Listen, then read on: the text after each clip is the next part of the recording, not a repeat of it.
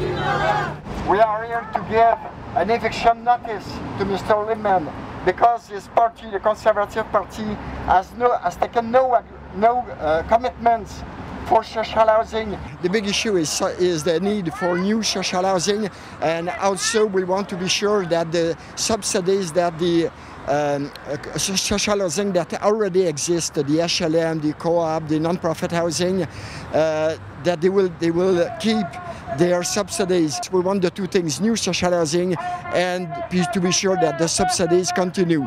And for the Conservative Party, they are doing absolutely nothing for that. They put peanuts for new affordable housing, 250 million all across Canada that give something like subsidies for 700 social housing units in Quebec, all across the Quebec province. And the government also let the subsidies end, and they have no intention to continue to subsidize these apartments. 1, 2, 3, 4! Il n'y en a pas de logement, il y en a, ils sont chers.